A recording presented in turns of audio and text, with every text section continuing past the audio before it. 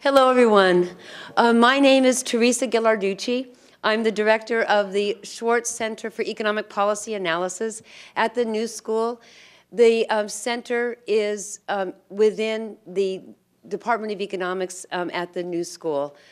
This is the annual Bernard Schwartz Lecture, and I am the Bernard and Irene Schwartz Professor of Economic Policy Analysis, directing the Schwartz Center for Economic Policy Analysis. So I would like to say a few words about Bernard Schwartz. He is a progressive visionary who cares deeply about the direction of economic policy in this country and in New York. He is a very successful industrialist and has donated his personal wealth and income to many organizations that advance that agenda, including the New School, and we're deeply grateful for his generosity. The center, as I said, is embedded within the economics department, and we have affiliate economists. We have over 28 economists at the New School, and we're dedicated to bringing the kind of economics that we do at the New School, which is historical. It pays attention to power and to institutions and to government rules and to private sector markets, as well as economic theory. And we are dedicated to bring our perspective and our knowledge and vision to mainstream policy making. It is my pleasure to introduce the president of the New School, and David Van Zandt, will introduce our speaker. I'm proud to say that our president is a new president. He started his job as the president of the New School on January 1st of this year. David Van Zandt is the 8th president of the New School. He is a PhD sociologist, he's an attorney, and a visionary in reforms in higher education. He has a record of distinguished academic publication and of leadership. Most recently, he comes to us from the deanship of the Northwestern School of Law. That is one of the most top-ranked schools, law schools in the nation. He served as dean there from 1995 until 2010. Under his leadership there at Northwestern Law School, he transformed its approach to its admissions, to its curriculum, and to the school's engagement with the larger society and with the larger community. Through his continual analysis of the legal profession, which is how many folks are produced from law schools, what government agencies and the private sector need in the United States and abroad, and through the demands of the global marketplace, he transformed that university. When he comes here to the New School, he does a similar analysis. What are we good at? What are we known for? What does the world need? So in just the few months that he's been here, he has led the university to a broader reformulation of itself. Our university, he has defined and has noticed, is steeped in innovation. We're called the New School, even though we're an old school. He has recognized our strengths and has defined us as a school that will continue to play a major role in designing, managing, and sustaining a new economy. In architecture, in urban studies, in organizational change management, in psychology, media studies, and product design, just to name a few of the things that we do well. And never content with stasis, that's why we're called the New School, the university, with David at its helm, has adapted its curriculum and is continuing to adapt the curriculum to embrace new areas of study that respond to this new economy. For example, we recently welcomed our first master's degree in environmental policy and sustainability. We've launched master's programs in strategic design and management, in urban practice and design, and urban ecologies. Graduates of these programs will start off with tools not only to navigate this new economy, but to emerge as its leaders. And one such graduate is the Honorable Tom DiNapoli. And David Van Zandt will tell you more about him. I'm honored to welcome you, David, to introduce our speaker. Thank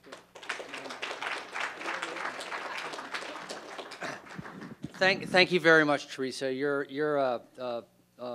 very valuable part of this community running the SCEPA Center, and it's a real pleasure for me to be able to work with you since I've been here. My role tonight, though, is to welcome everyone to the Irene and Bernard Schwartz Lecture, The Promise of Public Pensions, with tonight's speaker, New York State Comptroller Thomas P. DiNapoli. Welcome, Tom. This is sponsored, as Teresa said, by the Schwartz Center for Economic Policy Analysis. And as she mentioned a little bit about it, I see its real role at this institution is really applying a lot of the great economic knowledge that's out there to very important public policy problems. One of the things that Teresa mentioned, that the new school is about innovation, and I certainly agree with that. The new in our name should be about innovation, creativity, being on the cutting edge. But the other part, the other sort of basic principle of the new school has always been public engagement. Being engaged with important public policy issues, looking for social change, trying to advance social justice throughout the community. And the Schwartz Center is just one part of our effort in that way.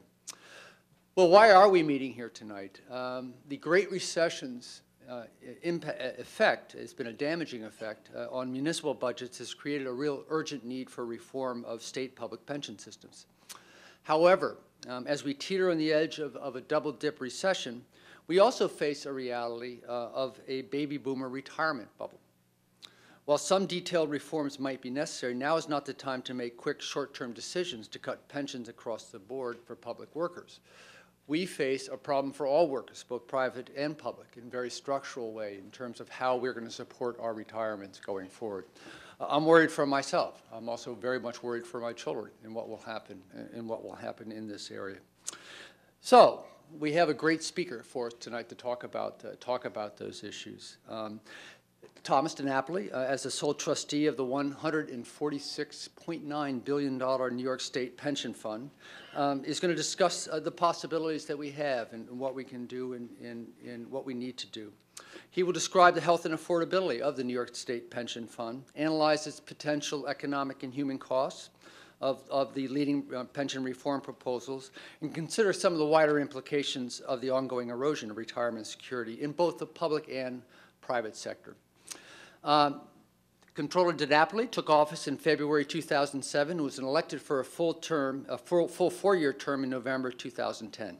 He is New York's chief fiscal officer, responsible for auditing the operations of all state agencies and local governments, managing the state pension fund, overseeing the New York State and local retirement system, reviewing state and New York City budgets, approving state contracts, and administering the state's payroll and central accounting system. As the sole trustee of the almost $150 billion state pension fund, which is one of the largest institutional investors in the world, he has imposed tough rules to prevent improper influence on investment decisions. He's invested millions of dollars in New York companies to grow the state economy. He has identified more than $1.5 billion in savings and revenue enhancements for state and local governments through his wider job. He's giving the public unprecedented access to financial data on the government revenues and expenditures. You can go right on the web and pick it up. He's proposing reforms to make the state budget process more responsible and open. He's also instituted an ambitious green initiative to promote cost-effective, environmentally sustainable practices. And he's improved the state contracting process to encourage competition and equal opportunity. Prior to becoming the Comptroller, he represented Northwestern Nassau County in the State Assembly for 20 years and worked in the telecommunications industry. He's also served as an adjunct professor. He holds a bachelor's degree in history from Hofstra, but far more important is he holds a master's degree in management and urban policy from our Milano School. I had the great pleasure of meeting Tom earlier this year at an Association for the Betterment of New York meeting, and at the time I knew he was one of our alums, and I went up to him and I said, Tom, we'd really love you to come to the New School and talk to us, and he agreed on the spot. You know, and he also followed up, which sometimes for politicians is not the, but I really appreciate your taking the time to be with us tonight and welcome. So, one thing I should mention, we have a glass of water down here for Tom. This is not rosé. This is water, fruit water, so okay. All right, please join us, Tom, thanks.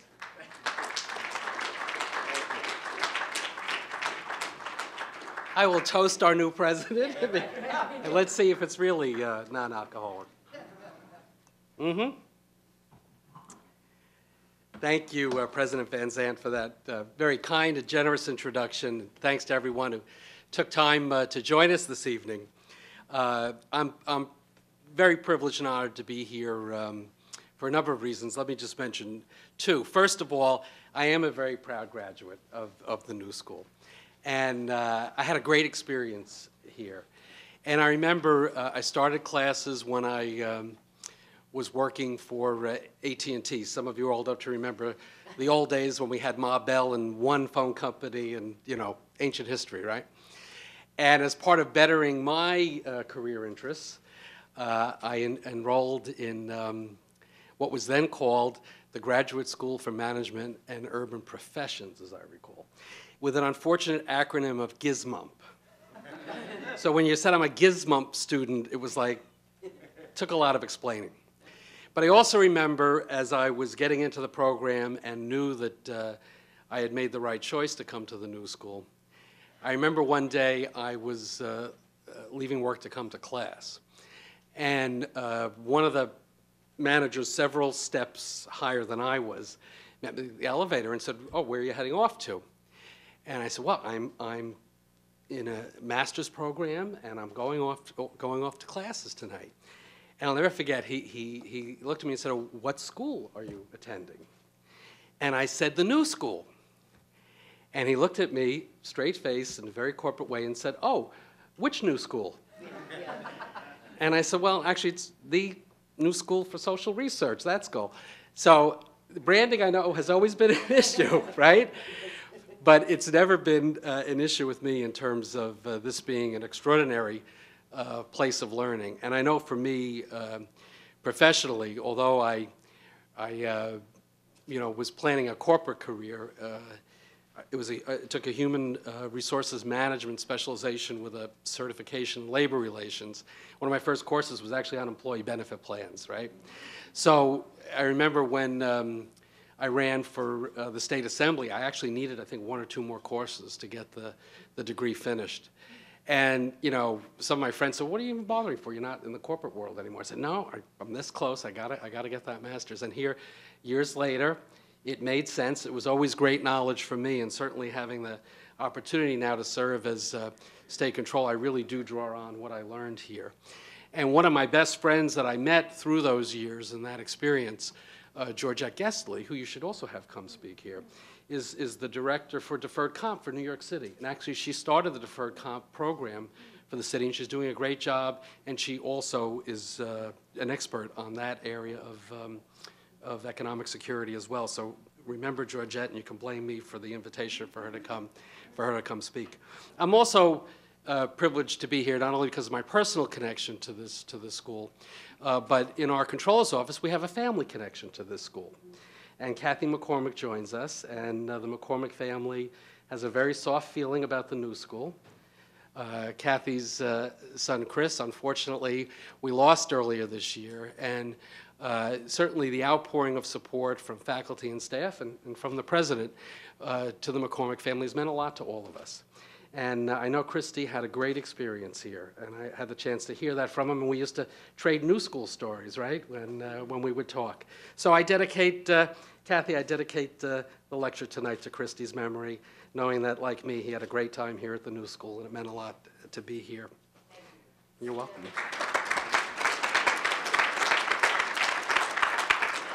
I certainly want to commend the Schwartz Center for Economic Policy Analysis for doing such important work on retirement security. And certainly in particular, I want to applaud the critical work of Teresa Ghilarducci. As some in the media have labeled you, the most dangerous woman in America. I can't believe anybody would ever say that. So I say it lovingly, given the great regard I have for your work. And I'm pleased to have the opportunity to add my perspective on the future of retirement and on public pension funds, an issue that continues to provoke impassioned discussion and debate in state capitals, union halls, corporate boardrooms, and living rooms across this country.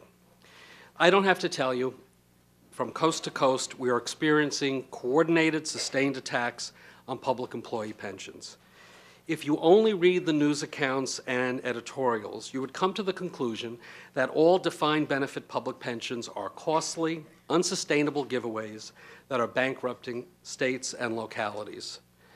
Anti-pension advocates have skillfully commandeered the debate and co-opted the media to such a degree that many in the public now accept this faulty premise. As trustee of the third largest state pension fund in America, I find those broad-stroke mischaracterizations to be inaccurate and harmful to what should be a thoughtful debate. The truth is, some state and local plans have become significantly underfunded in recent years. Often, this has been caused by the short-sighted past practices of their sponsoring governments. But the fact remains most state pension plans are sustainable for the long term. And that's certainly the case with the New York State and local retirement system.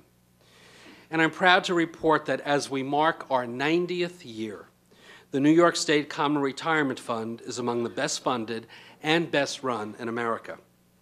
With a healthy annual return of 14.6% for our fiscal year of 2010-11 that ended on March 31st, the fund now has fiscal year audited assets totaling $146.5 billion, the highest since the global meltdown of 08-09. And despite the market's recent volatility, the fund remains well-positioned for the future. Like all investors, our fund is forced to confront extraordinary market volatility and the tepid recovery from the Great Recession. But we remain strong and more than ready to meet our current and future obligations to retirees. The fact is, from the Great Depression to the Great Recession, the New York State Common Retirement Fund has successfully weathered every economic storm it has faced over the last 9 decades. I believe the strength and endurance of our fund and other well-funded state plans serve as powerful counterweights to the relentless and misleading argument that public pensions are unsustainable. A number of key institutional factors have buoyed our retirement system since its establishment. Each year, we set contribution rates for state and local government employers. And decade after decade, we have required state and local governments to make their payments to the fund. Unlike some states that have skipped their annual payments, sometimes for years, New York State has never missed a payment. Second, our conservative actuarial method continues to ensure that we will always be well-funded. Importantly, we follow this method scrupulously rather than take shortcuts in difficult times. Third, our investment expertise enables us to take advantage of market opportunities, while our diversified and balanced portfolio allows us to minimize risk. Fourth, ethics, transparency, and accountability are crucial to the strength of any organization.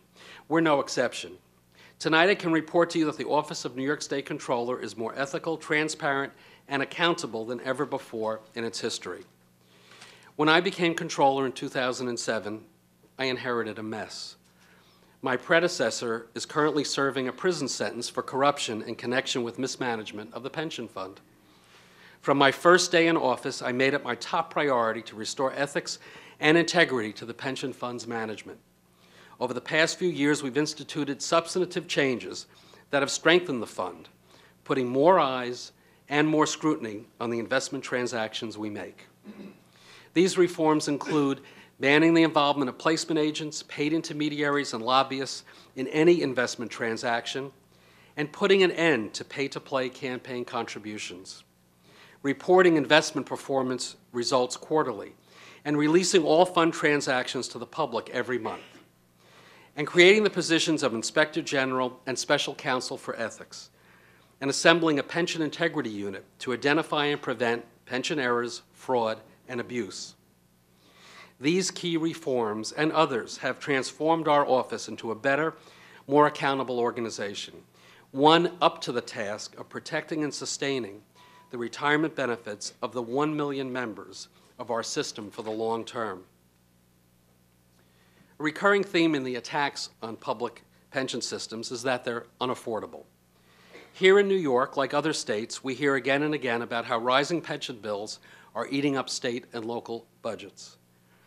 There's no question that contribution rates are rising and placing pressure on state and local budgets. But we need to put this in perspective. According to the Center for Retirement Research at Boston College, pension contributions from state employers amount to 3.8% of state and local spending on average. Here in New York, the number is 2.4% of state operating funds. And while it is true that many local governments are experiencing significantly larger increases in the proportion of pension spending in their budgets, that is due largely to the rate increases that have come about after the near catastrophic collapse of the financial markets. The Wall Street meltdown of 2008 and 2009 hurt all investors, and pension funds were no exception. This led to the largest loss in our fund's history. Back in 2000, the year 2000, at a time when investment returns were exceptionally high and contribution rates were historically low, benefits were increased in New York State with an expectation that the market would stay strong forever. That's not what happened. Now we're at the other extreme, a time of fiscal stress, slow recovery from the global financial crisis, and spiking contribution rates, again, caused largely by the market collapse of 2008 and 2009. I would point out that it's never wise to make policy at the extremes. I believe it would be a mistake to overreact and further undermine state retirement systems that have served us so well for so long. I would also point out that strong pension funds like ours are cost-effective in that the vast majority of benefits are paid from investments.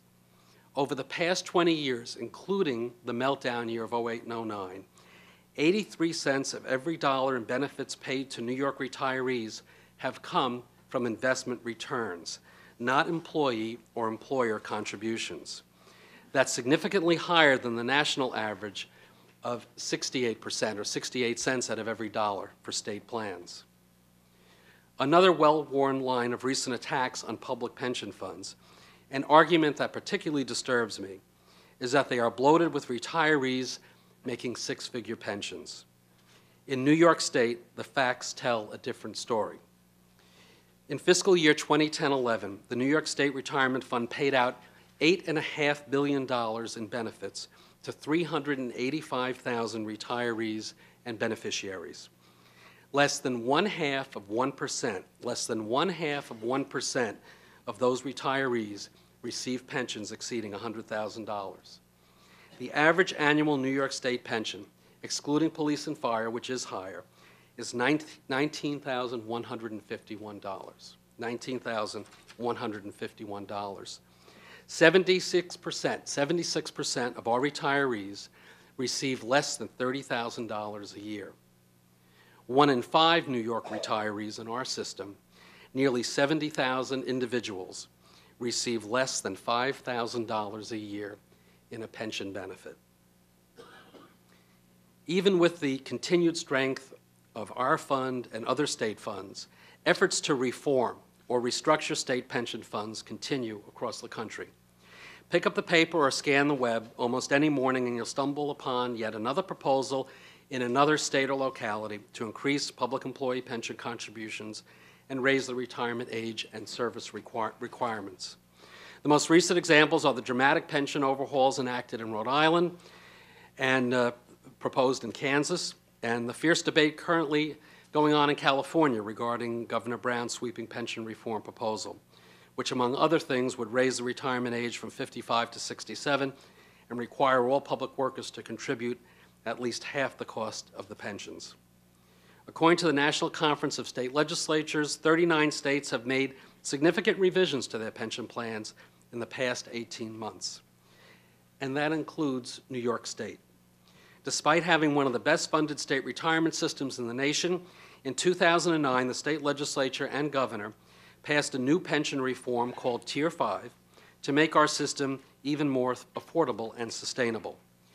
Tier 5 increased employee contributions, capped the amount of overtime included in the calculation of pensions, increased the penalty for early retirement, and doubled the time required for vesting. And discussions about further pension reform continue in Albany, most revolving around what I would consider to be acceptable levels for debate, like the level of pension contribution and controlling overtime abuse. But there are some who continue to promote a more extreme change, moving away from defined benefit pensions, where the benefits are guaranteed, to defined contribution or 401k style savings accounts. From my point of view, this is unacceptable. The reality is that 401ks were never intended to take the place of pensions. They were designed to be savings vehicles to supplement pensions and Social Security income. And overall, in their relatively short history, they have proven to be woefully inadequate for those who rely on them for their primary retirement income. The financial crisis of 08-09 dramatically demonstrated how a collapse in equity prices can decimate 401k retirement savings. According to Boston College's Center for Retirement Research, 401k plans lost a collective $1 trillion during the Great Recession. $1 trillion of retirement security gone. We've all heard the desperate stories of the past 3 years, retirees, some 75, 80 years old, many frail with health problems, who lost their savings when their 401k accounts nosedived and they were forced to find minimum wage jobs just to pay the rent and buy groceries. Countless others have been planning to retire, but now will have to continue to work indefinitely to survive economically. The recent market volatility is yet another reminder of the inherent instability of 401ks and how daunting it can be for individuals with 401ks to navigate their way to a secure retirement. If that's not enough of a reason to be wary of moving from pensions to 401ks, according to the National Institute on Retirement Security, defined benefit plans cost 46% less than individual 401k style savings accounts for several reasons. First, individuals investing their own 401k pay significantly higher fees and earn significantly lower rates of return. Also, individuals must base their asset allocation on their age and whether they are nearing or in retirement, while a defined benefit plan bases its allocation on market conditions. And finally, individuals must save at a rate that ensures that their funds will last well into their 90s. We all think we're going to live into our 90s these days, right? In contrast, large institutional plans like ours have assets based on the average mortality of our members. For those not moved by the human impact of moving from a defined benefit plan to 401k savings accounts, the facts tell us that doing this would be bad for our economy as well. Our economy is driven largely by consumer spending, and there is no doubt that the money spent by retirees collecting pensions and workers who have confidence they will receive a pension in the future has a stabilizing impact on the economy. In part because they receive secure state pensions, 77% of New York retirees continue to live in New York State, and the retirement benefits we pay out to them continue to be recycled into our state's economy, constituting an estimated $6.5 billion in spending, $9.5 billion in economic activity, and $1.3 billion in property taxes paid. We can extrapolate the New York experience across the nation. As the executive director of the National Institute on Retirement Security, Diane Oakley, said in her July testimony before the Senate Health, Education, Labor, and Pensions Committee, and I'm quoting her here, "Pensions are a high five for the U.S. economy, investing $5.35 trillion in assets for the future, keeping some 5 million retired Americans out of poverty, supporting 5.3 million American jobs, and delivering retirement income at nearly 50% lower cost than individual defined contribution retirement accounts." NIRS also estimates that every taxpayer dollar invested in state and local pensions supports $11.45 in total economic activity, while each dollar paid out in benefits supported $2.36 in economic activity. The converse is also true. According to NIRS, without defined benefit pensions, spending on public assistance for the elderly would be about 40% higher. The bottom line is we need to fix what's wrong with pensions, but we shouldn't scrap them in favor of 401ks, something I believe will not work. It would undermine retirement security for even more Americans and would add even more uncertainty to our economy. For all the focus on the current cost of public pensions, the erosion of basic retirement security for working Americans has the potential to be a far more significant long-term problem for our nation. When the members of the greatest generation, like my parents, were raising their families, many enjoyed good-paying jobs that offered defined benefit pension plans. They worked hard to maintain a modest middle-class lifestyle that would remain available to them in retirement. If you grew up in a household with parents who were covered by a pension, you learned just how important it was to them in their old age. That kind of retirement security is becoming a thing of the past for too many in America. The number of private sector employees in large and mid-sized businesses who have a defined pension benefit has declined from 84% in 1980 to 30% in 2010. Company after company is dropping defined benefit plans. Just last week, McGraw-Hill announced that it is freezing its DB plan as of April of next year and replacing it with so-called market competitive offerings. I'm not sure what that means, but I suspect it's not terrific for the employees. As a result of this erosion in pensions, a rapidly growing number of Americans are at risk of retiring with a substantially lower standard of living, or not retiring at all. Not surprisingly, most Americans are stressed out about retirement.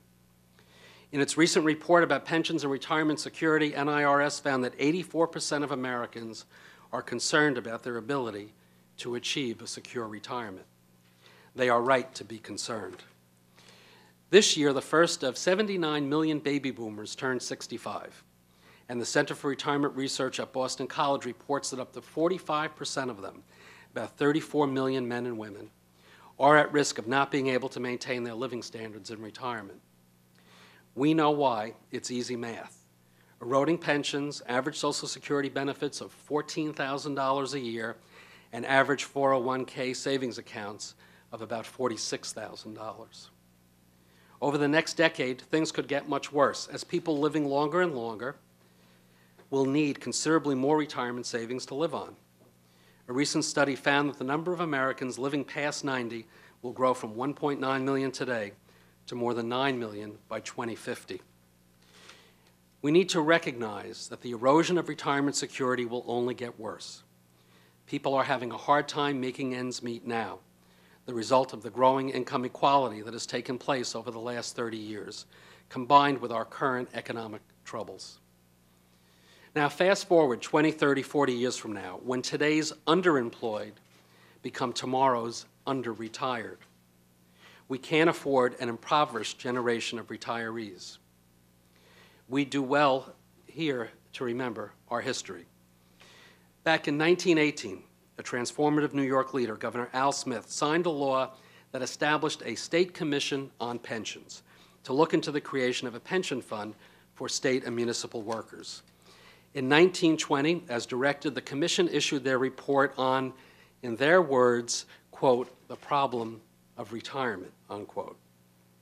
The problem they were referring to was dire. In 1920 New York, more than half of public employees didn't get a nickel in retirement. Far too many fell into desperate poverty. The commission recommended a pension plan for all public employees to ensure that retirees would not be poor in old age. And in 1920, legislation creating the New York State retirement system was passed, taking effect in 1921. Sadly, 90 years later, millions of New Yorkers and Americans across the nation are facing a new and growing problem of retirement that is undermining individual security and this nation's economic stability. We can't afford to walk away from this problem or leave it for someone else to deal with. In his speech in Kansas last week, President Obama gave voice to the urgency of advancing national policy to preserve the middle class, the backbone of American society. He was right in his emphasis. We must include retirement security as an earned right for middle-class Americans. Now is the time for a national commission to address the decline of retirement security. And tonight I'd like to spell out what I believe should be the agenda for such a commission. First, we must do no harm. The Commission must develop strategies to assure the continued viability of solid, well-funded, defined benefit public pension plans and identify strategies to restore the finances of plans that have fallen into disrepair. Both in the ways government sponsors design and fund plans, it is critical to adhere to best practices. Guidance or mandates may be needed to come via federal action. On the investment side, there is much work to be done to ensure that pension fund trustees fulfill their fiduciary responsibilities.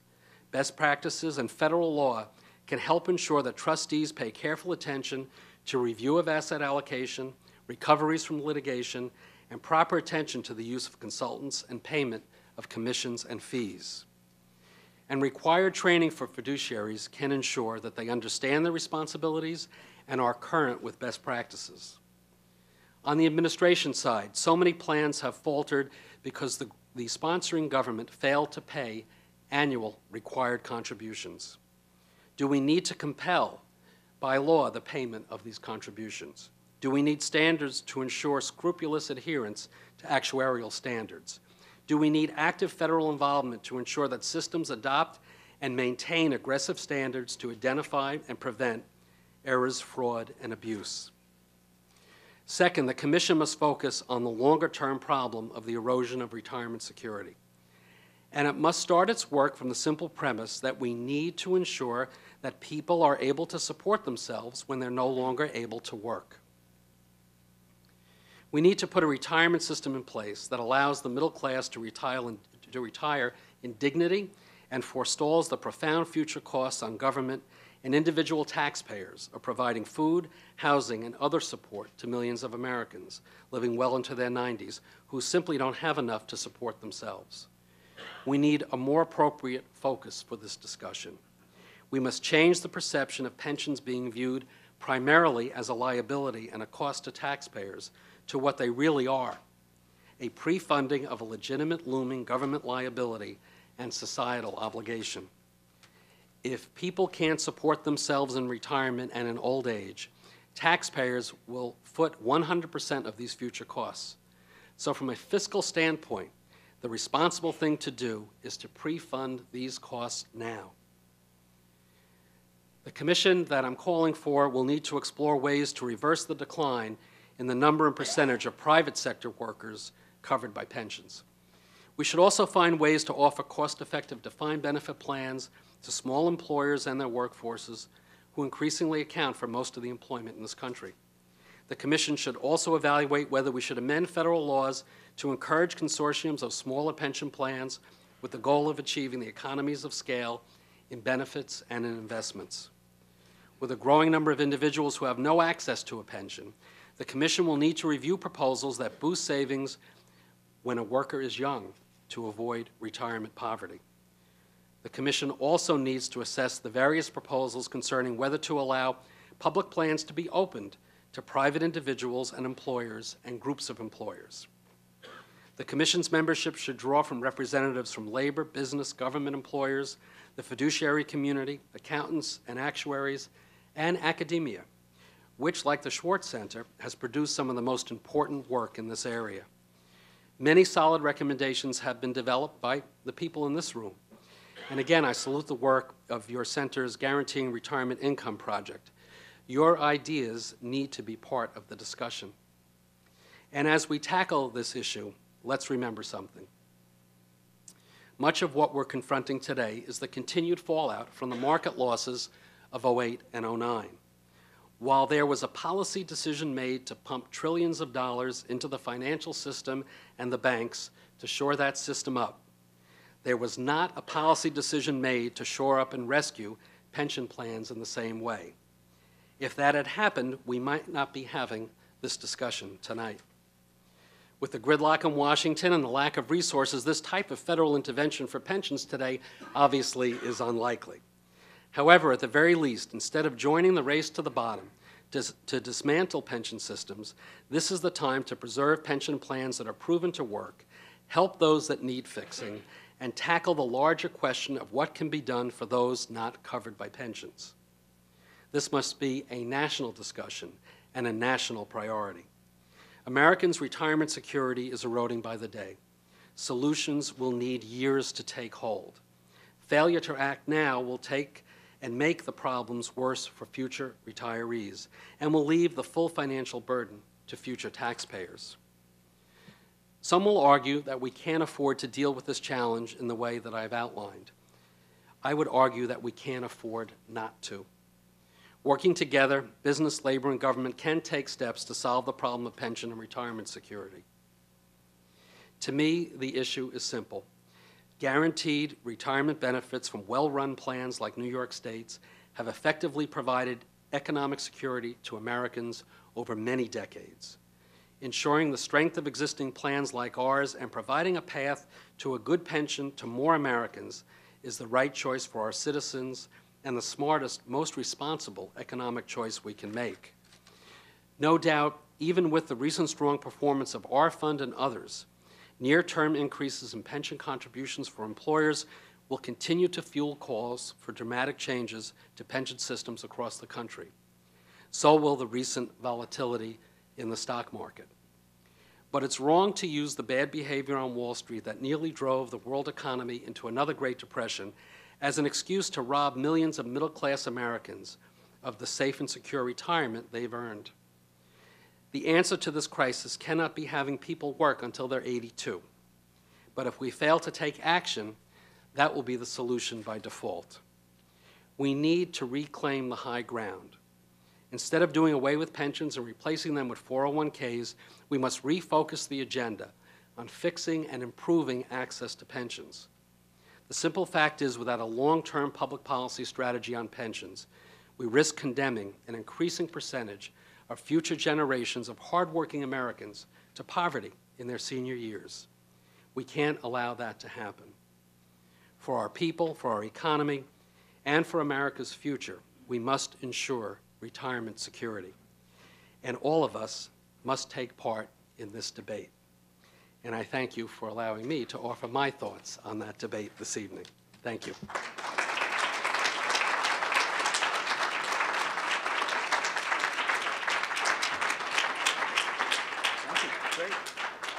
Thank you very much, Comptroller.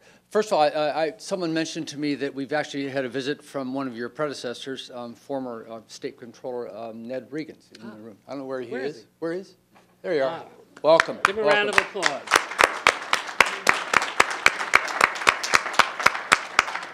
And I hope you will be willing to take some questions. Yes. So, Yeah. so Not from Ned, because he's smarter than me on this Right, stuff, that's so right. I don't want to get in trouble. It's good to see you, Ned. Thanks for coming by. let's start right here in the. Thank you very much for your presentation. Given that special risk pensions that were once reserved for firemen and police officers and how that is now being expanded to other categories, I think there was a article in the New York USA Today the other day about this, that people who, in one state, if they have daily contact with prisoners, then they get special risk pensions where they can retire earlier with increased benefits, things of this nature. And their daily contact is that the inmates would come to their office complex and clean the grounds, and that was their daily contact. These are going to become increasingly funded liabilities for the different states. Do you have numbers on that, and can you quantify as far as what you see the risks of that as far as for the states, and what states you see as the most are at risk, and also perhaps New York? To separate out the question of the enhancements? Yeah, in New York, in the years where the fund had much lower rates, there were some enhancements in a variety of categories. New York we have thousands of employers and hundreds of different plans, some of which are done by statute. But certainly in recent years, I can't think off the top of my head of any change in terms of adding in categories, to police and fire. And I certainly think in this climate right now, the debate and the discussion is on the other end, discussions like the Tier 5 or the proposed Tier 6, rather than adding more people into, different pensions. I mean, even for police and fire, there was a change for ones that have been non-contributory to be contributory. So, so I think right now the trend is in a different direction. As for other states, I don't have an inventory on the changes that have happened there. My guess is, and again, I think the media tends to pick on, examples that prove a point on one end of the spectrum, but I think I would be surprised to learn if most states are moving in terms of adding people into those pension categories. So, yeah, I don't think that's been the trend in New York. I don't think it's been the trend in most states. Good. I'll come right down here.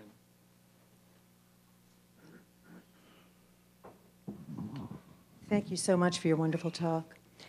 Are the state and local pension funds invested in the natural gas industry? And if they are, at what figure would that be? The gas industry, as we all know, has been overstated by their reserves by as much as 80% by the New York, as reported by the New York Times. When you have $140 billion, you're kind of invested everywhere. Most of our investments, you can imagine with our size, are in public equities in index funds. So energy sector is certainly a part of index funds, and I suspect anybody in this room that has a mutual fund, you're in an energy sector as well. And some of those include those that are involved with gas. I suspect there's another part to your question. Right, right. So is the issue related to fracking by chance? I tell you, this master's from the New School, it has made me so darn smart. So let's get to that part of the question, which I think is the more important part. And if I preempted someone else on that, I apologize. Again, because we're in index funds, we are exposed to a whole range of corporations in a whole series of sectors. And when we identify sectors where there are emerging issues that cause concern, we try to be responsible investors. So the issue for us always is one of risk identification and risk mitigation. And again, we're a pension fund and we're a fiduciary, so our concern is the return to the fund. And a corporation that is involved in an area of risk that ultimately could affect the bottom line is a concern to us. So risk could be of many levels. It could be in a governance structure. It could be in a financial, structure. It could certainly be in being involved with activities that result in harm to a community, that result in lawsuits and regulatory costs. So as everybody's been following this debate on hydraulic fracturing, we have been engaging the companies that we're involved in, and we do this in concert with our brother and sister pension funds as well, in raising the question through engagement, which could take the form of a written request, a letter, or a shareholder resolution, particularly in cases where we have an energy company that's not being responsive to our engagement, where we ask for an identification of the risk. We have been pressing for, because of the concerns about the environmental impact, for a more clear discussion, well by well, of what activities the companies are involved in, for an identification of the kind of additives that may be a part of the fluids that are used as part of this practice, for an assessment of how they can move to any kind of additive that would reduce the risk or the potential for polluting public supply water wells or drinking water supplies, surface or groundwater supplies. In some cases, we've gotten companies to agree to the requests that we've made. In others, we've had resistance, and we have promoted resolutions, not all of which pass, but which have certainly focused attention and call for more responsibility in this industry. This year, as part of our agenda, we're also asking for the companies to address the issue of community opposition, meaning that if you're putting a heavy investment on this technology, but you're operating in an area where the local community by ordinance or local law has prohibited the practice, why are you doing that? What does that do in terms of the viability of this as an economic impact that makes sense? What is the anticipation of the regulatory framework that will be in place? What will be the impact of that on the bottom line as well? what has been the track record in terms of fines and relating to environmental damage largely, and for disclosure of that information. So, you know, we make money by being invested, and we want to continue to be invested in companies that are making money. But we want to be invested in companies that are responsible and responsive to the concerns that are out there. So we're going to continue to be as proactive as we have been to ensure that these risk issues are being addressed by companies in the natural gas and oil industry. Separate from that, our office, among our many different responsibilities, is we are in charge of administering, along with the Department of Environmental Conservation and the Attorney General's office, the oil spill fund in New York State. What we found in our analysis of New York's regulatory framework is that there is not a similar compensation fund for problems, environmental problems or degradation that happens from gas drilling. There's gas drilling going on now. Fracking is the new technology and the new issue, but there are gas wells in New York State right now. And now if you have a problem, your only remedy if you're harmed is a private right of action, which is different than what we do for oil spills. So we have proposed, as part of the debate that's going on in New York, and again, because we administer the oil spill fund, to do something similar. I don't know if New York is going to go down the road of approving fracking. That's obviously done by the Department of Environmental Conservation, not by our office. But if they are going to move in that direction, we need to put protections in place so if there is an accident or there is a harm, there is a clear fund that's set up through industry fees that is going to be there to deal with any of the problems that are there.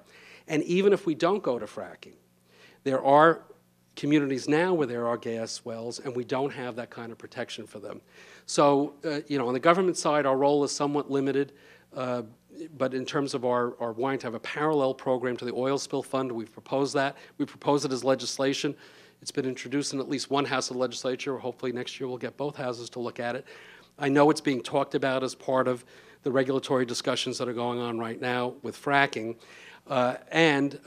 In terms of the investment role, we've probably been one of the most proactive states in terms of pressing this issue in a responsible way with those companies we invest in. Let's take one from over on this side right here. You have the mic. Thank you, Comptroller DiNapoli. I'm wondering if you could say a little more about this proposal you have of the National Commission on the Future of Retirement Savings, and if, you know, where you might be planning to take this and whom you maybe are thinking to talk with about this to try to move this idea along.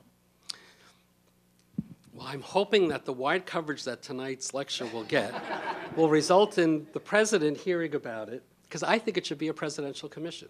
I mean, I think the issue, you know, we're kind of stuck in the state-by-state trench warfare on, you know, like in New York, whether to have a new tier, and you know, we need to elevate the whole discussion. I really think it should be a presidential commission, and I think the membership should be drawn from a wide variety of stakeholders, and certainly different regions of the country as well.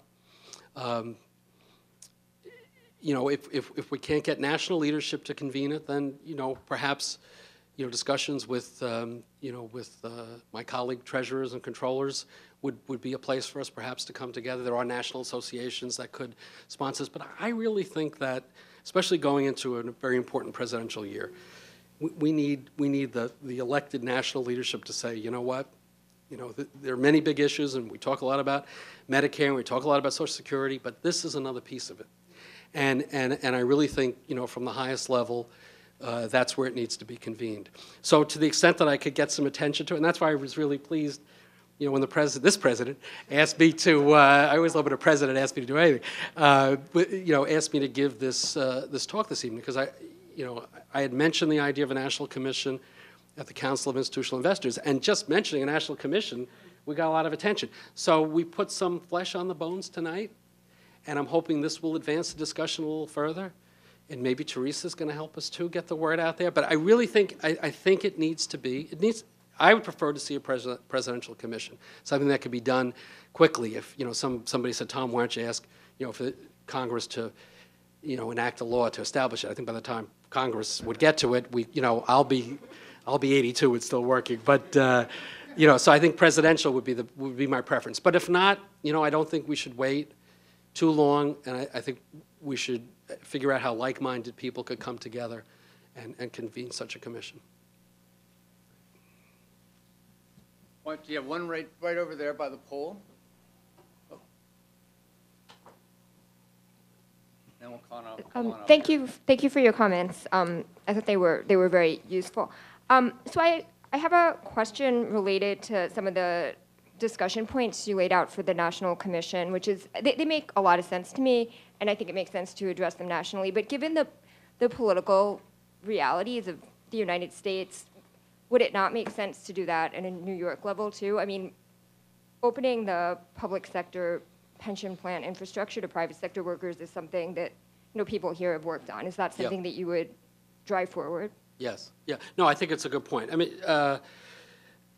you know, I do think we need to, you know, to really change the whole discussion. And you know, I do worry somewhat if we just talk only in the context of our own state. And frankly, in New York, we can talk from a position of strength, you know, as opposed to some of the other states where it's real crisis, because they didn't pay their pension obligations when times were good, you know, so they come into a bad time and the market loss, and they're really caught short, and they have cash flow problems. They can't even meet their current obligations. We don't have that in New York. But you know, so I still would prefer to see a broader discussion, because I think that's what's required.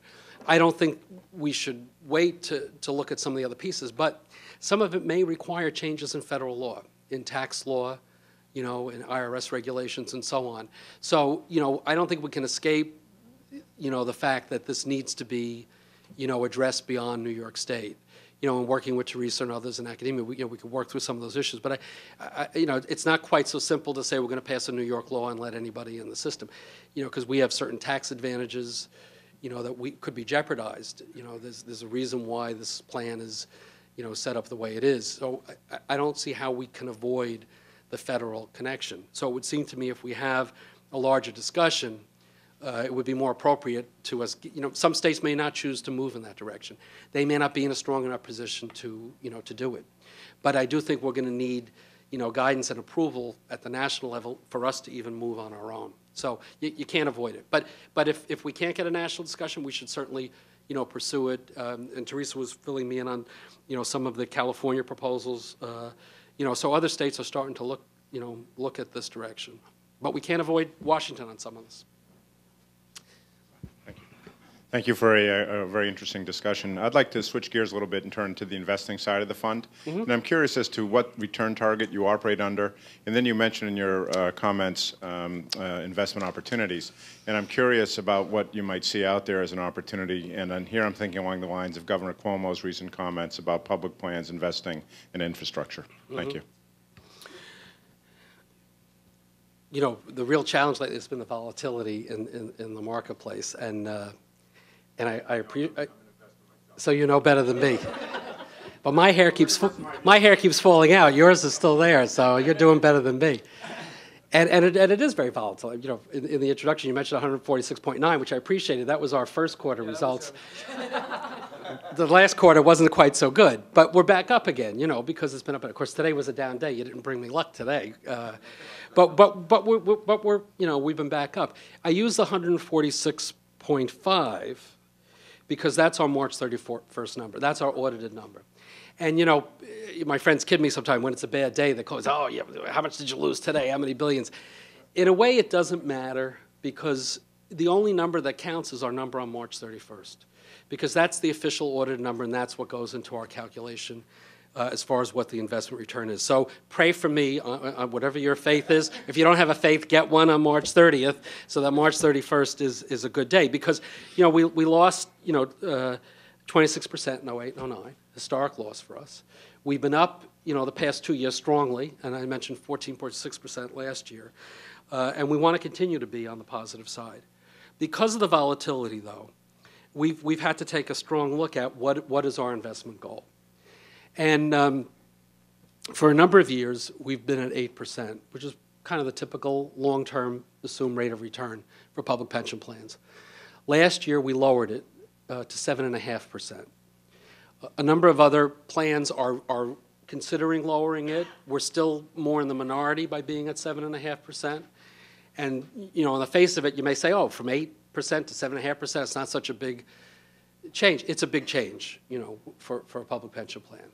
And it had a cost impact in the year I was running for election, thank you to my staff, of $400 million. It costs $400 million more, because when you lower your rate of return, it's going to cost you more money. So every half percent is about 400 million. Yeah, yeah. So we review, we have an actuary on staff. We review certainly every year our assumed rate of return. We have a requirement for a detailed review every 5 years, and that came up last year. You know, so in 2010. In 2011, we've kept it at 7.5%. I think the city is still at 8%. I know they've been considering lowering it. You know, again, you know, we're patient investors because we have a perpetual horizon. You know, we've been around for 90 years. We're going to be around for forever. So, you know, the ups and the downs, while it causes issues, and digging out from the loss of 08 and 09 is still a challenge for us, we do have a long-term horizon that enables us to be very patient. And as I mentioned, in response to your other question, a lot of our money is in index funds. So, you know, index funds, there are lots of studies that argue whether active management versus passive makes more sense. We have a lot in indexes, and again, over the long term, it serves you well. But when you're going through the bumpy times, it's a challenge. A couple of other points. I'll get to your question, your other part of the question on investment. What we do, just to explain a little more about how it works for us, when we factor in investment return into our into the actuarial assumptions that go into the developing the rate, we use a 5-year smoothing. So that terrible loss in 08 and 09, imagine if we had to absorb that in 1 year. You know, people think the rates are high now. If we had done that in 1 year, you can imagine what it would have done. That being said, we've got 2 more years to work through 08. That's why the pressure on the rates is still going to be upward. So it's a challenge for us, and a challenge for us to explain that, you know.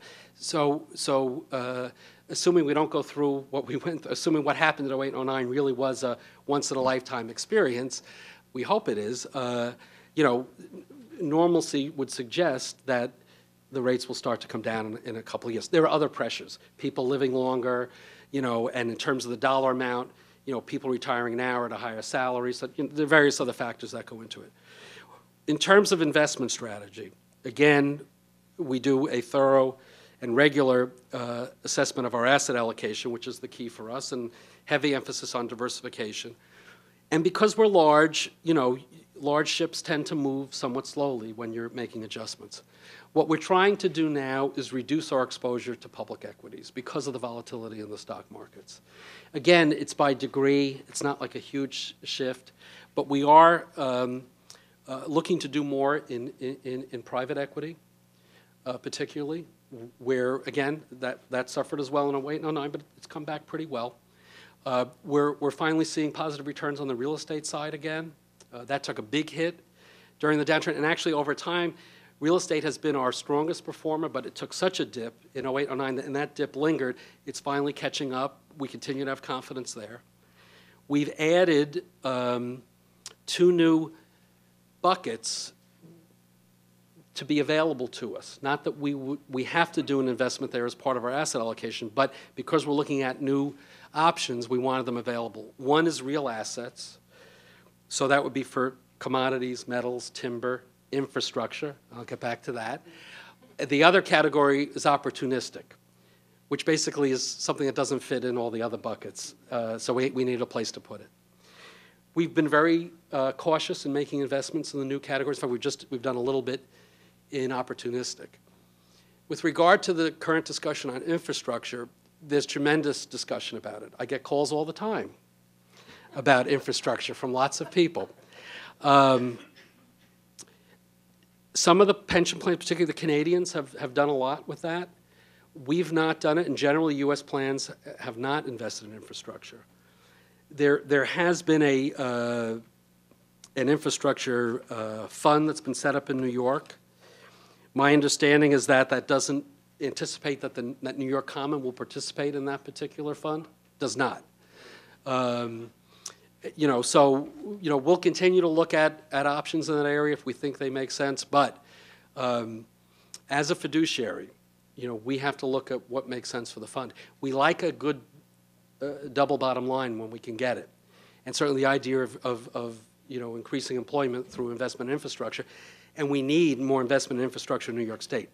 Whether that works for a pension fund that has a certain rate of return that it needs to achieve and certainly needs secure investments, remains, to be another question.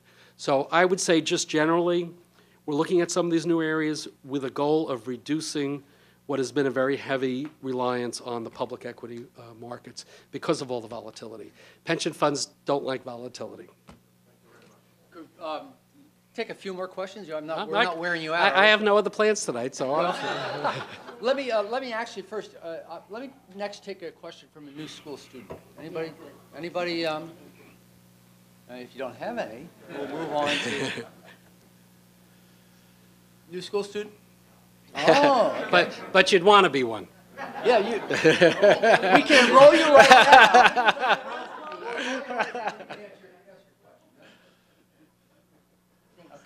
All right, go ahead. Go ahead. Long-term investment. You raised a question about infrastructure, so I'd like to broaden that out in terms of climate change and the pension fund. In terms of risk, virtually all existing investments are threatened by climate change, which will have an adverse impact on the global economy as a whole. In New York State, the recent report based on a 3-year scientific study pointed out how climate change will transform New York State's ecology and economy. We've already seen the effects of extreme weather, droughts, heat waves, torrential flooding, and storm surges, which will only increase in the future. Agriculture, commercial and residential real estate, and urban infrastructures, especially those of coastal cities, are all at risk from climate change. So my question is, in terms of investment protection, to protect New York State and existing investments in the New York State Pension Fund, isn't it necessary to invest in renewable energy, which will mitigate climate change? At present, the Green Fund comprises only $500 million, which is out of $146 billion, less than 0.3% of the total. How can we increase this Green Fund? Mm-hmm. Good question. Keep in mind the strategic, the Green Strategic Investment Program was a new initiative and a new $500 million. You're starting to sound like me. It's only $500 million. That's great.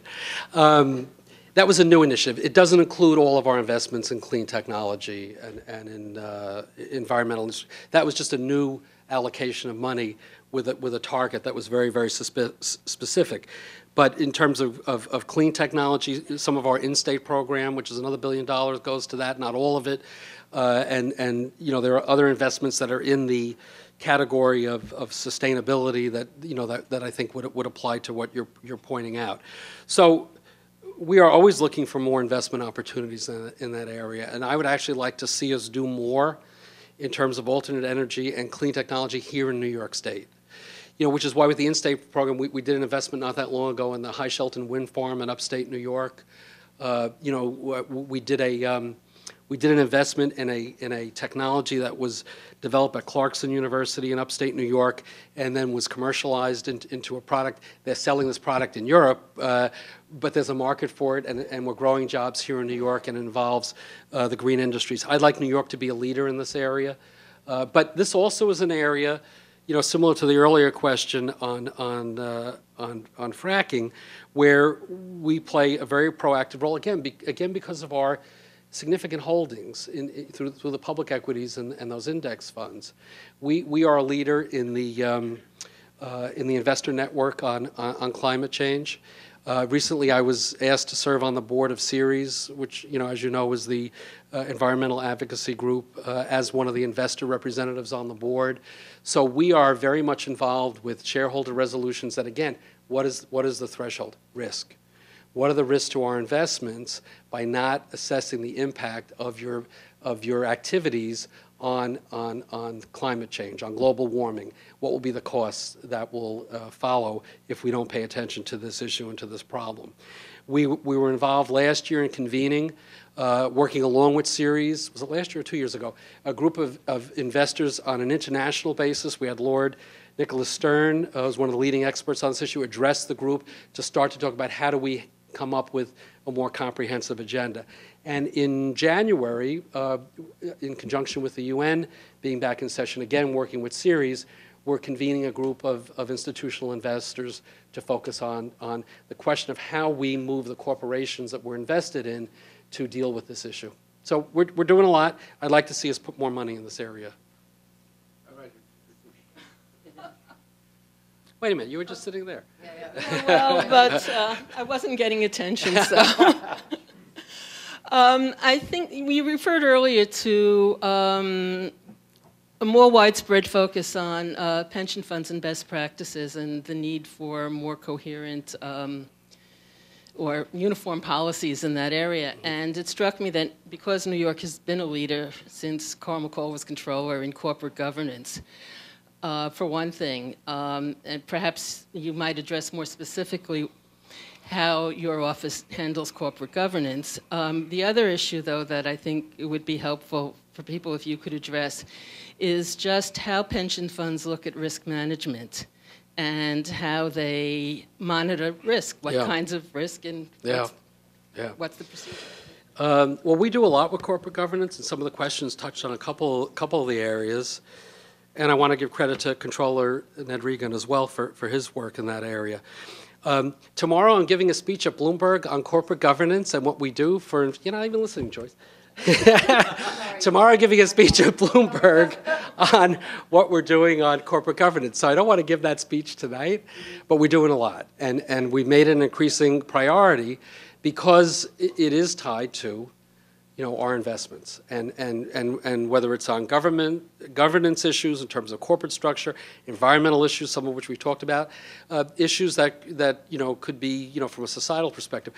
We've been involved with an effort now in writing to a number of companies we have holdings. What is your policy? Do you have a policy on non-discrimination with regard to sexual orientation and gender identity?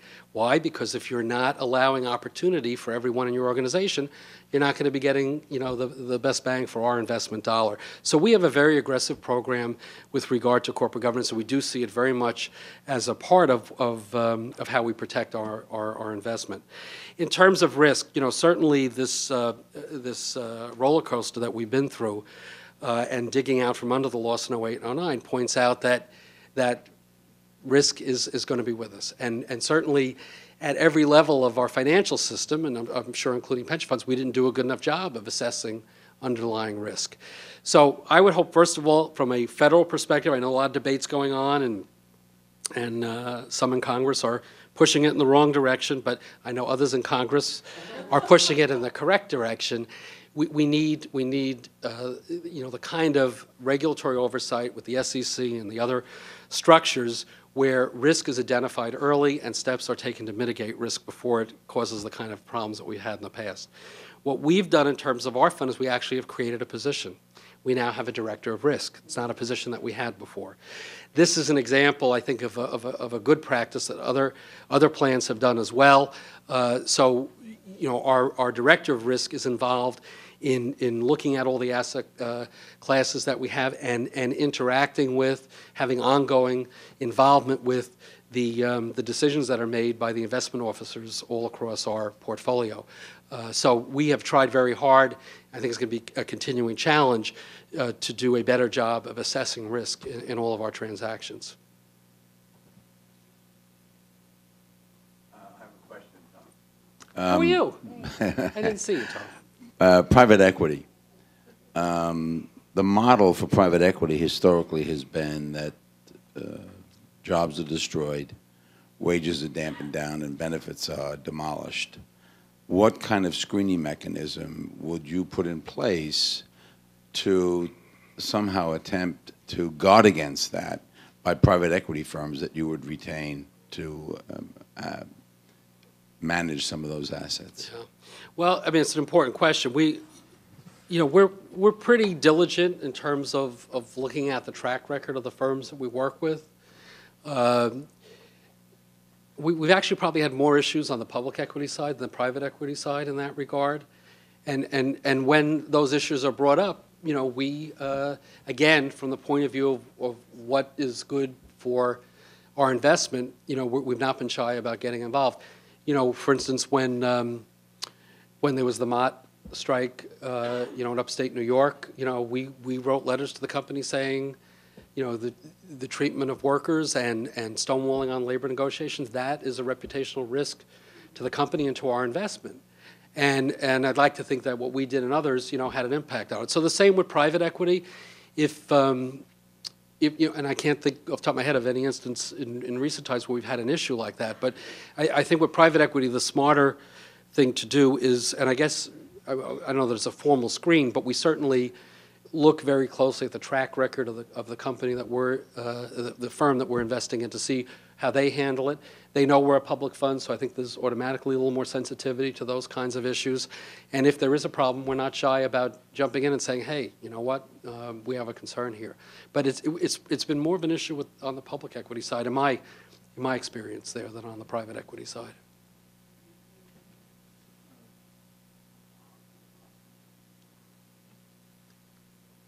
Comptroller, could you elaborate a little more about if you could wave a wand and get all the types of law and rule changes to make it so that private citizens could join the public pension system, how do you envision that flow of additional revenue? What's both the benefit to the contributor and to the system? And finally, is there a place to go on your website or elsewhere that would talk about this very topic, so that those of us in the public could become more schooled in it?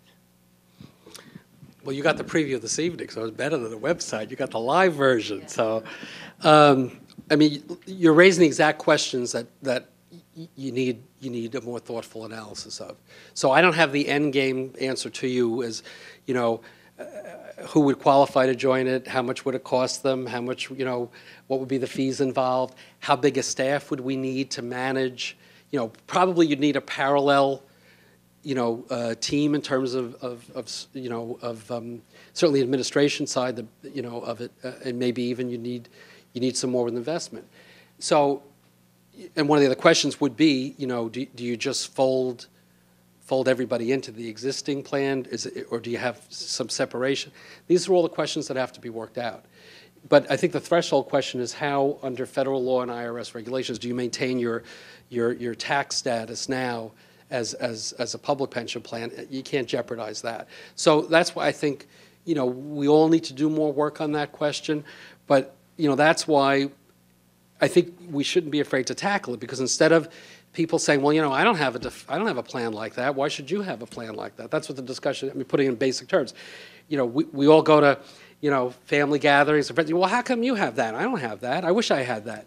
Well, maybe we should start to say, all right, how can we, if especially in a state like ours where we're in pretty good shape, is there actually an opportunity for us, that would not only, might actually help strengthen our plan, but more importantly, from a New York perspective, of wanting to keep people in their homes and do all the other good things that I mentioned, is this something that we could use as a jumping off point, the strength of our plan, and broaden out? But I don't have an answer to your question, Jeff, because that's exactly what we need to look at and come up with some answers. And I guess as I envision it, and also picking up on the question earlier, there probably needs to be just some threshold, direction, guidance, legal protections from the federal level, and then each state would make its own decision on how to structure it. So no, I don't have anything on the website yet about it, but your questions are right on target, and what we need, this more thorough analysis, discussion, listing of options to happen so we can answer those kinds of questions. We have it on our website. Okay, there you go. There you go. The most dangerous woman in America, right? In SCEPA website. They have, and as I said earlier, the center's been a real leader in advancing this idea. I'm not, obviously, I'm not claiming authorship of it. I want to lend voice to it, though, as someone who, perhaps, in addition to the authority of this institution, my lending weight to the idea will help advance it. Right over there.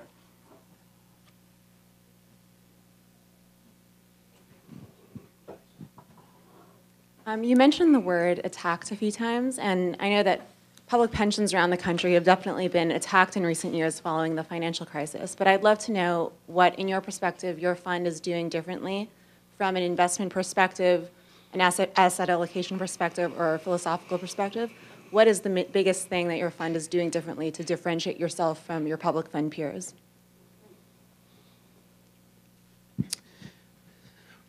I think, well, we're a little more conservative in a few areas.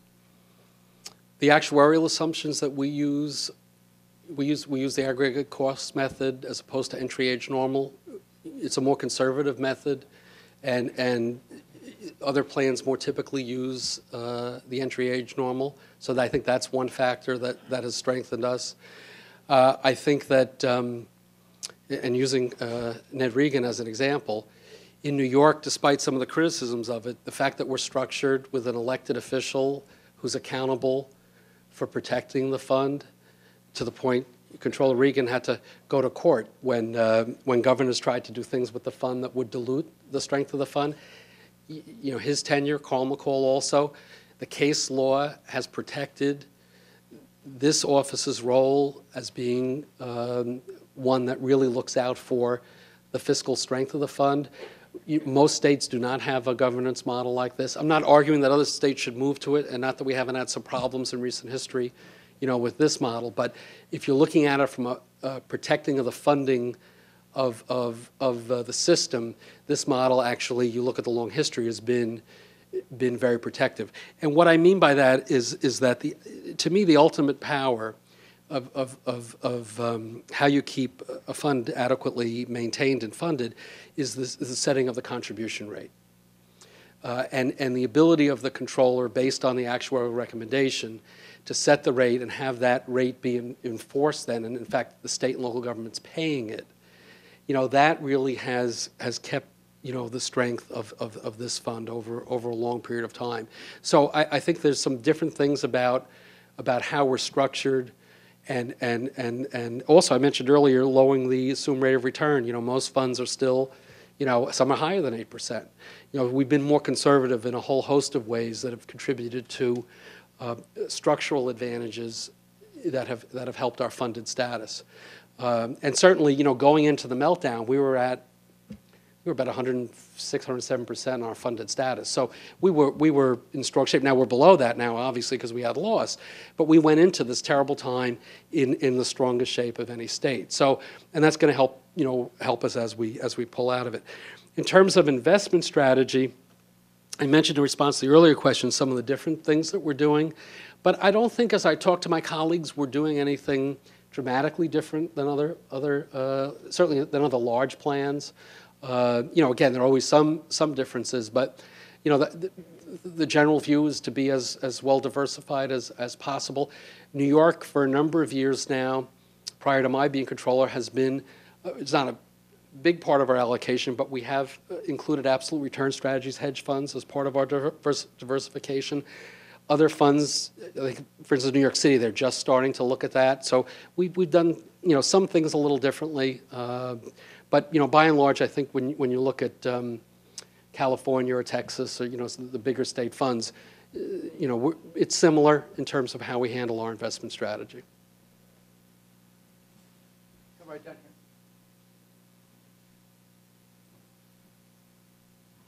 Thank you, Comptroller, for your fascinating talk. I think it's wonderful that you said you should not make policy at the extremes. And so I guess my question is, is the 5%, the 5-year smoothing enough? Because I know that the annual contribution connects the budget to the pension. Right.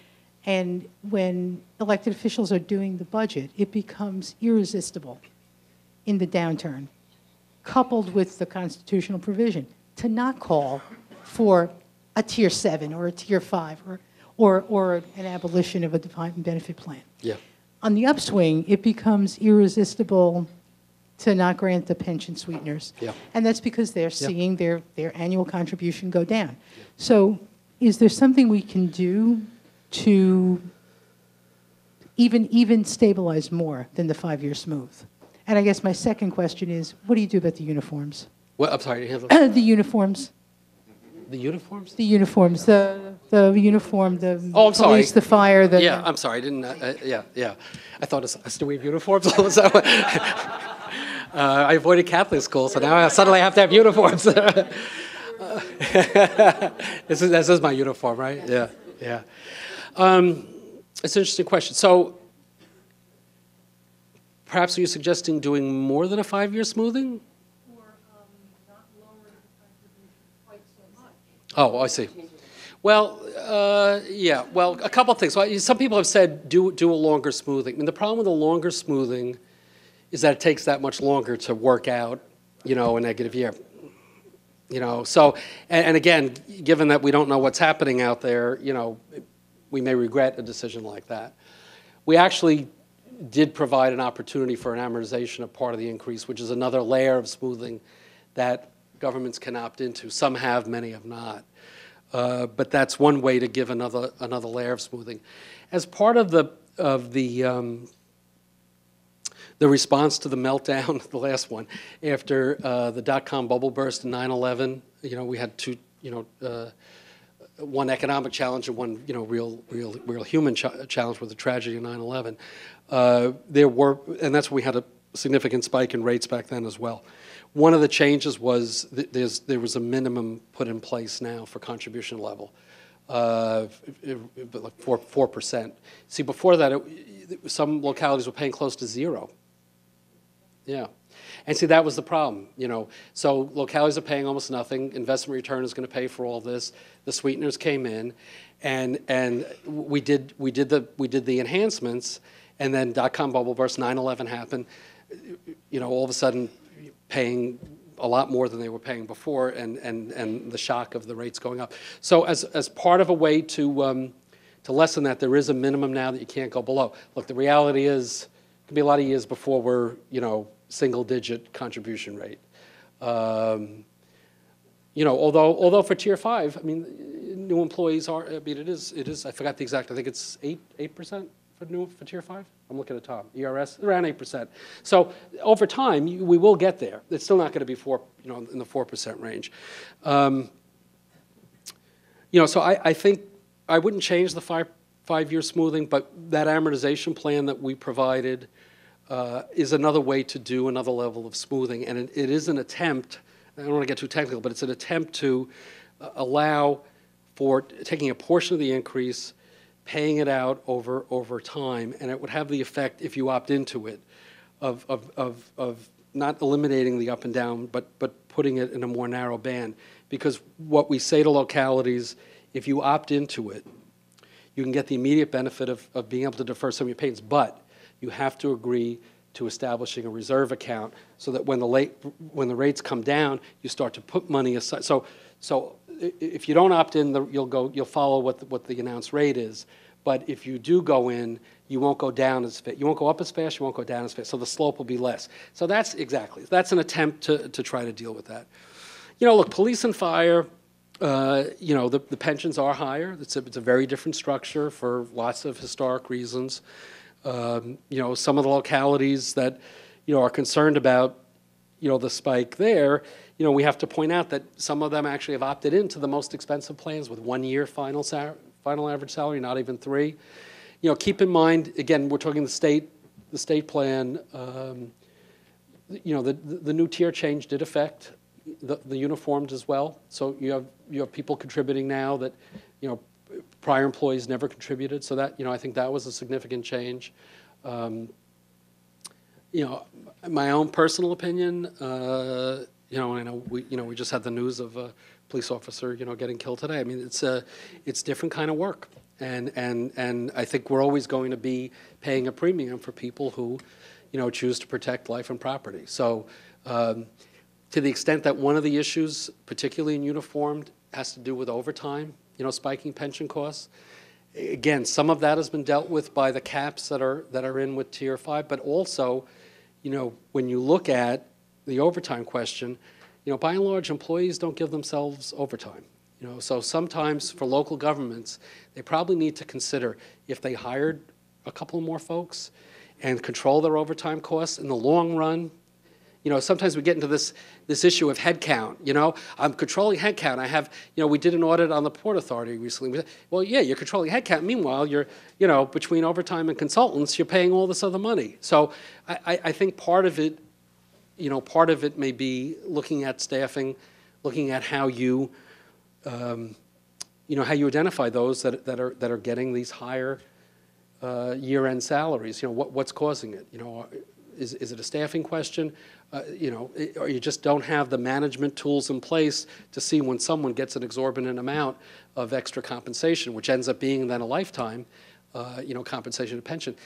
You know, I think there are lots of things, and maybe we, you know, maybe there are ways we, through the state system, can help localities, you know, identify some of the outliers like that. But it's tough, especially with the uniform. It's tough because they're, you know, they are providing a service in a very difficult environment. And you know, I've got my 9/11 pin, and we all, you know, we all have to keep in mind, you know, the work that's done is very different than a lot of the other work that's out there. And you know, there is a reason why they get a premium. Well, I want to stop us here and thank you very much for being with us tonight. Thank you all for your interest.